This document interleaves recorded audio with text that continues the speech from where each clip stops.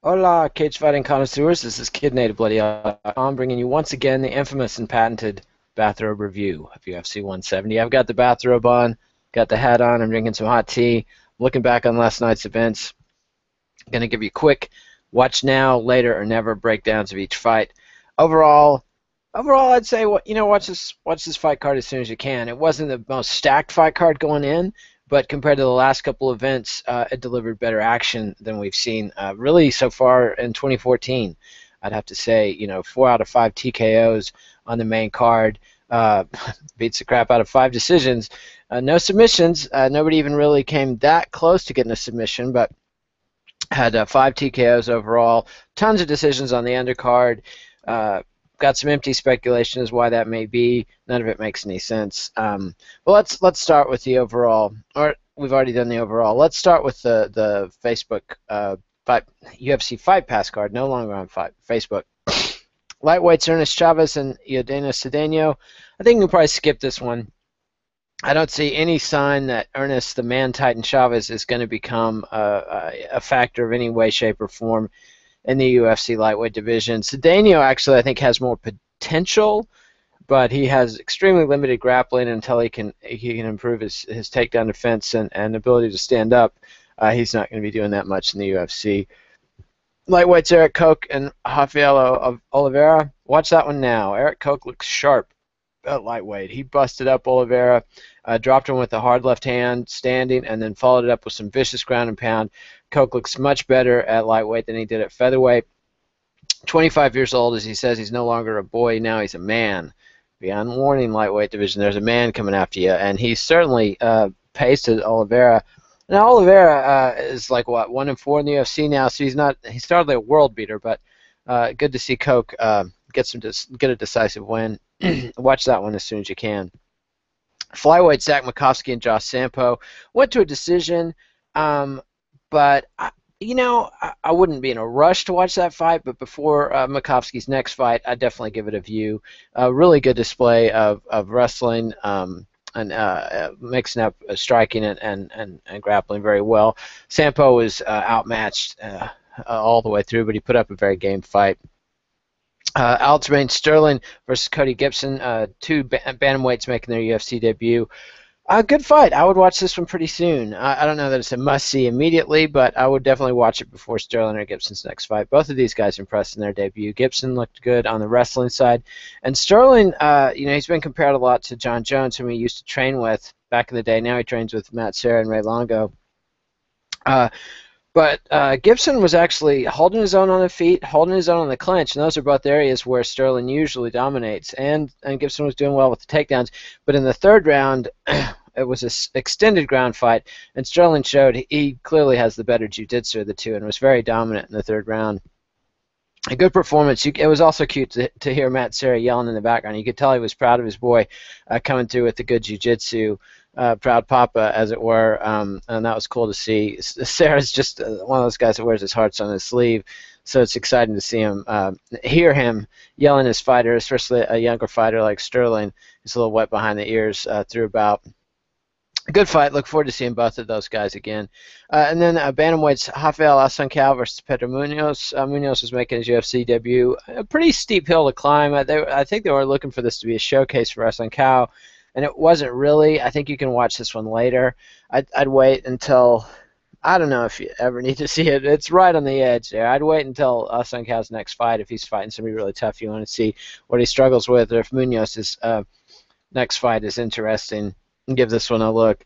Pretty much a sole standing affair. Munoz seemed pretty content to stand on the feet and lose a striking battle with Assunção, but Assunção never really paced him.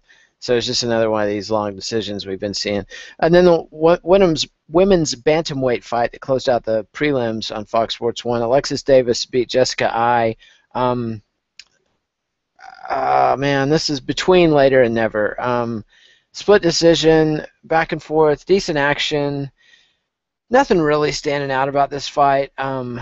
Davis looked pretty good. I thought I won. Brent Brookhouse thought I won. Zane Simon thought I won. I think there's a little controversy about the decision, but be that as it may, not a big deal.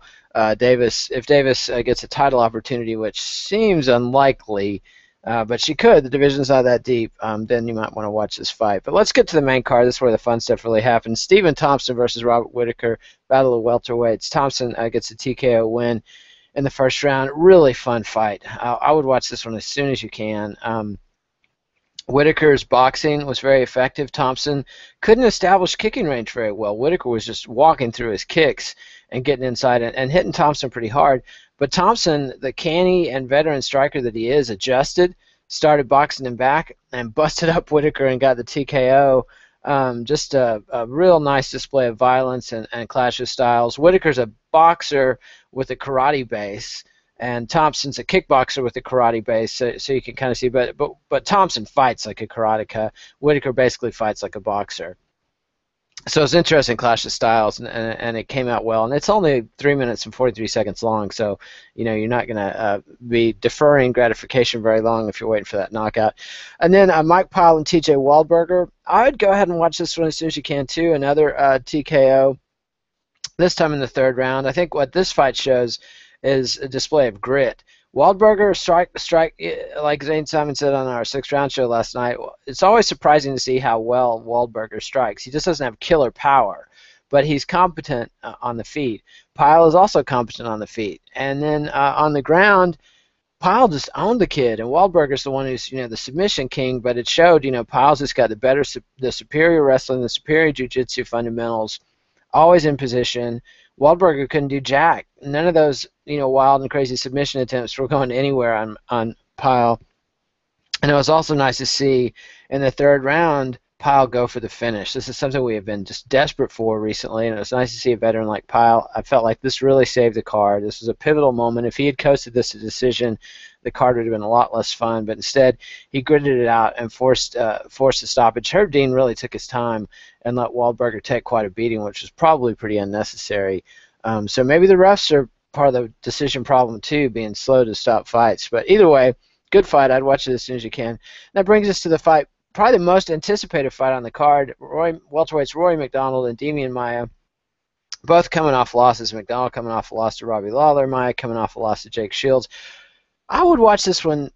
I would go ahead and watch this one pretty much now as well. Maia looked great in the first round, was hitting him hard with some hooks, got the takedown, got him down, was light him up with ground and pound, dominant position, didn't really go for any killer subs, but was beating him up on the ground with elbows and punches. And I thought maybe it would be enough that McDonald would be diminished in the second round, but it was Maia who was diminished, and Maia wasn't setting up his shots well. And the second and third round was just a story of McDonald shrugging off pretty bad takedown attempts from Maia and then just beating him up. Now, the one thing that keeps this fight from being a real classic, I would give it 3 stars tops if I was still doing the star system. Maia takes off the gas now. He was more aggressive than he had been in some of his recent fights, but he's still not as aggressive as the Roy McDonald that first came to the UFC. What Zane Simon pointed out to me last night was he's charging in with combos, but he's pulling back so that by the time he gets to the third or fourth strike, his opponent's out of range. The old McDonald drove through and just poured it on. And, he beat up Maia for 2 solid rounds at the end of the fight, bloodied him up, had him exhausted and beaten, and never went for the kill. Very frustrating. Not championship stuff. I really, something in the water at the TriStar gym is the reason I call him the TriStall. It's too much Francis Carmont and not enough old Roy McDonald. Really annoying. Anyway, that brings us to light heavyweight Daniel Cormier's squash match against Patrick Cummins. Cummins, a last-minute substitute. Fought pretty bravely, was just completely outclassed.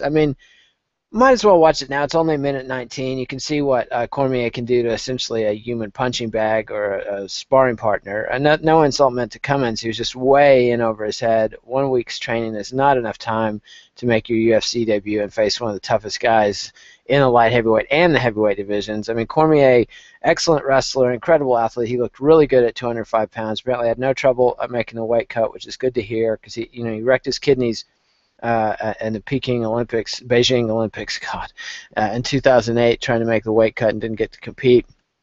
So good to see that he's gradually lost his weight, and he wasn't doing a massive water weight cut. He had melted off most of the weight.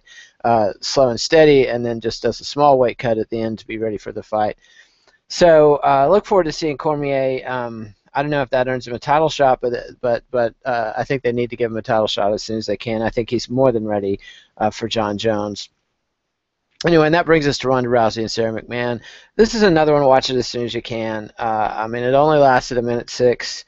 Rousey kind of surprised everybody by working knees to the clinch. McMann looked good. She was dominating the boxing exchanges such as they were. I mean, when she hit Rousey, it was clear that had she been able to keep Rousey off her and keep the fight at distance, I think she would beat the crap out of Rousey. But instead, she let Rousey get in on the clinch.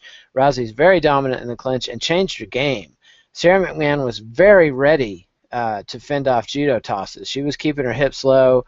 There was no way Rousey was going to get under her, get her weight underneath McMann. No way she's going to hoist her up on her hips. Instead, she just works knees to the body and drops her with a liver shot. The stoppage may have been a little quick, but McMann went down hard from a liver shot, so I cannot blame Herb Dean at all for stopping this fight. Good performance from Rousey. A little disappointing. I was hoping for a little more from Sarah McMann, but no problem. I'm not going to complain about a quick fight after so many long decisions. The alternative to a 5-round title fight being a 1:06 knockout, fine with me. We're more than due for some of that in MMA. So anyway, that's the Kid Nate Bathrobe review. I'll be back next week. We'll be talking about UFC Macau. I can't even remember who's headlining that, but it's happening March 1st. And it's Kim versus Hathaway. That's right, Stun Gun Kim versus John Hathaway. A mildly intriguing fight. Not a whole heck of a lot else on that card. Matt Mitrione and Sean Jordan, Hatsu Hiyoki and Ivan Minjavar. Some of the fights to look forward to. Anyway, we'll be back for that. That'll be happening early and be on Fight Pass, so it'll be an unusual time, but we'll cover all the usual stuff. I'll have Eugene will be back with Knuckle Up tomorrow. We'll have a Care Don't Care preview. Dallas and Zane and I'll have the MMA Vivisection going in depth, and maybe we'll do some bonus programs as well. So remember to like this video on YouTube. Give us a subscribe on MMA Nation so you can see this stuff live, like the lucky 14 viewers that are sharing Sunday morning with me right now. And we'll be back next week. Adios, MMA aficionados. This is Kid Nate signing off.